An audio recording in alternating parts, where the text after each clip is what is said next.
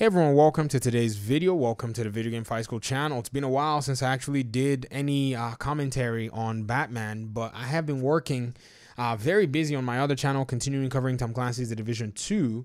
But some developments have shown up lately around canceled Batman games and projects. And, you know, on Instagram, a former designer actually did come out and showcase some art that he had done. I saw this on Degenerate Jay's channel, and I did some further digging, and yes, there was a canceled Batman game, but this is not something that we didn't know. This is something that was rumored, but it was kind of still if or where or was or whatever it is. There was no confirmation until just now. And I think that really sends a huge message and really does help us ask or wonder, what in the world, was Warner Brothers thinking when they went through this process? Could it have been that they didn't feel like there was enough excitement, for fans? Did they feel like there was not enough time to work on the project? Did they feel like there was not enough experience, for them to be able to execute what Rocksteady had executed regarding Arkham Knight? Or was it that, they were looking for the model that will be more profitable for them? Or it was just in general, management did not see any vision in releasing more Batman games. Now, when you try to answer those questions, what you're going to come up with is, who in the world would have thought about canceling a Batman game when there are a huge number of fans that have basically been speculating about this game for years? I mean, we're in 2020 and we are just seeing the very first official confirmation of a game related to Batman. And even in this game, Batman is so-called dead. So I don't know what must have gone through the thinking process for Warner Brothers to be able to check off on Gotham Knights, but they did not check off on any other Batman or even Damian Wayne projects that were, proposed in the past. And to me, I think a lot of it is just financial aspects of things.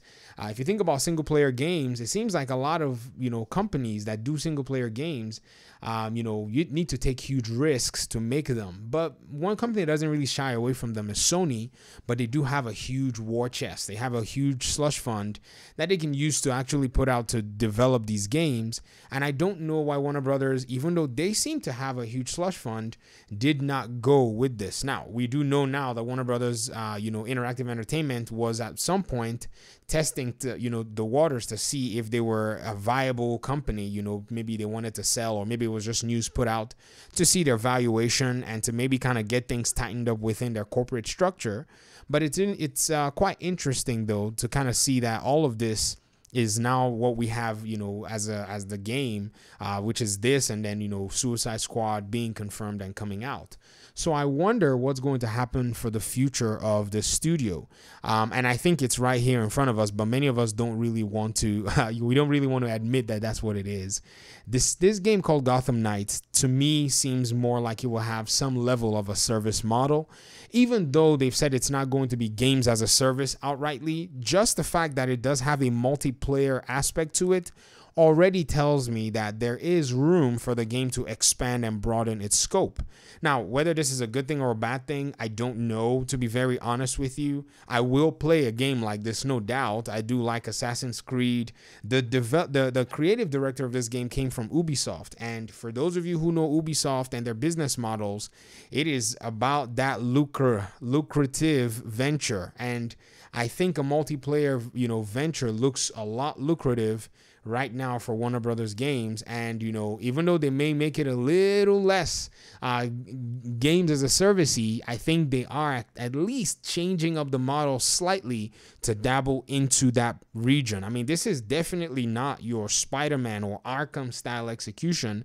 This is straight up Robin has joined the party. I mean, if you're watching even this gameplay that I'm using to cover this commentary, you'll see that, there's a multiplayer aspect of this sequence going on.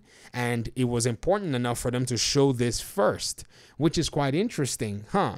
I mean, why not show the single player aspect, or rather than kind of show this? And I think this was shown in order to test out the community response to this, to see how the fans are feeling and what they're going to, make of this. But I don't think this needs to be the way that it should go. I think a more creative approach can actually be, done. And Ghost Recon, which is an Ubisoft game, Ghost Recon Breakpoint actually has done something of that sort. In fact, they overhauled the game game and have now made it with two different experiences. One where you can have a kind of a guided and much more, I would say, much more less intense, immersion, or one that you have full immersion where you don't have any gear, any cosmetic type deals. You're just playing the game from the grounded experience. And I think if they can do something like that with a game like this, it will really work. Now, yes, the multiplayer aspects and all that are still there, but they don't need to make this so-called XP gear farming type thing so vivid that it turns people off. I think they can actually, execute it smoothly, just like Ghost of Tsushima did, where you never really did know, from looking at the screen, if a character was super leveled up until they really started fighting or until they started engaging enemies. Then you knew the power of the character because the skill tree and the RPG elements are hidden, behind. But then you look at this gameplay, you're hitting enemies and numbers are flying all over the place. That's a little too cringy to me, in my opinion. I feel like there are ways that this can be executed without any of that extra RPG speak that shouts, hey, I'm an RPG, but still feels like a grounded and solid RPG if done right. But I think canceling those games were probably a means for Warner Brothers to get to this, Warner Brothers games anyways, to get to this point where they can carry out some kind of a service model with one of their major IPs and test it out. And I think they didn't want to put Batman's name on the front of it. They wanted to maybe throw these other knights, out there first to see how fans respond to it. And depending on how they do, then, they're probably going to bring something on the Batman side. And if not, then, Batman is probably going to continue to exist as a single player franchise if they ever make a video game around it. But at the end of the day, I want to hear your thoughts. This is just my, thoughts about all of this. I appreciate you guys so much. Woo, look at those numbers popping. Yikes. I guess we'll see hopefully in another video. Thanks for watching. Peace out.